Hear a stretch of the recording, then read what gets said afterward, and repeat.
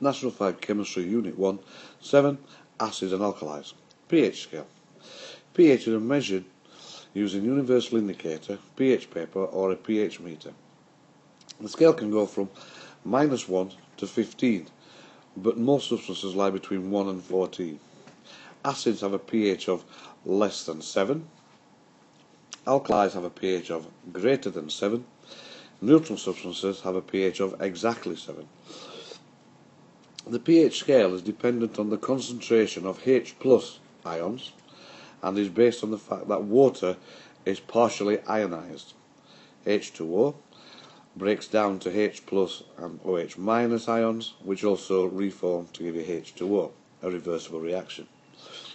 Acids and alkalis affect the pH when added to water, so change the H+ ion concentration. In pure water, H+ equals OH-. In acids, H+ is greater than OH- ions, and in alkalis, H+ is less than OH- ions. Soluble metal oxides form alkalis. Soluble non-metal oxides form acids.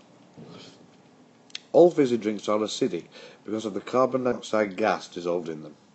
Most cleaning compounds tend to be alkaline. Strong acids are those which completely dissociate into ions, i.e. every molecule is broken into its constituent ions. Weak acids are those which are only partially dissociated into ions. All alkanoic acids, ethanoic, methanoic and the like, are weak acids. Hydrochloric, sulfuric and nitric are all strong acids. Strong alkalis are those which are completely dissociated into ions. Every molecule is broken into its ions. Weak alkalis are those which are only partially dissociated into ions. Ammonium solution, ammonium hydroxide, is a weak alkali. Ammonia is also very water soluble and has a pungent smell. Think of wet nappies. Sodium, potassium and calcium hydroxides are all strong alkalis. Strong versus weak. Strong acids have a higher ion concentration than a weak acid of the same concentration. This means that they react faster, they have a higher electrical conductivity and have a lower pH. However, they are neutralized by the same amount of a base. Effect of dilution. Diluting an acid increases its pH towards 7. Diluting an alkali decreases its pH towards 7. Diluting both reduces their electrical conductivity. 8.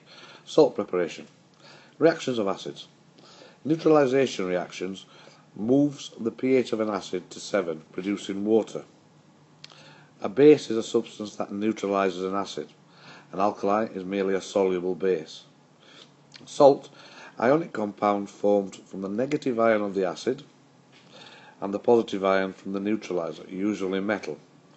Hydrochloric will give you a chloride. Nitric will give you nitrate. Sulfuric will give you sulfate. Ethanoic will give you ethanoate. 1. Acid plus alkali will give you metal hydroxide, give you a salt plus water.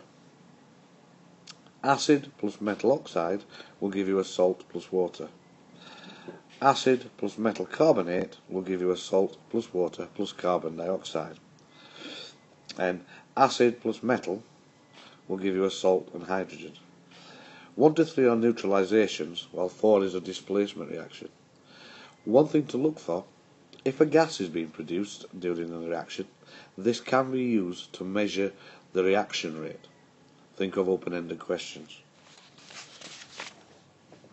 Spectator ions are ions which do not change during the reaction, so don't actually take part in the reaction. You will find them in solution on both sides of the arrow. Acid rain caused by sulfur dioxide, nitrogen dioxide and carbon dioxide affects buildings, structures and wildlife. Farmers use lime, powdered calcium carbonate, to neutralize the effect on soils and lakes. Fertilizers, water-soluble compounds containing one of the 3 essential elements needed for healthy plants, nitrogen, phosphorus and potassium, can be made by neutralization reactions of acids by ammonia. Precipitation reactions. These are where there's a formation of an insoluble salt from two solutions. How do you know a precipitation reaction will take place? Solubility data in the data book. You take the names of the two soluble chemicals to start with, for example lead nitrate and potassium iodide. Swap the two positive ions to make new substances, lead iodide and potassium nitrate. If one of these compounds is insoluble, in the data book, then a precipitation reaction will occur. How to spot a precipitation reaction equation? Look at the state symbols. The two reactions must both be AQ and one product must be S. Titration calculations. At the end point, neutralization of a titration, the number of H plus ions equals the number of OH minus ions. So the calculation is PCV acid equals PCV alkali, where P is the number of H ions in the formula, alkali number of OH ions in the formula, C is concentration and V is volume.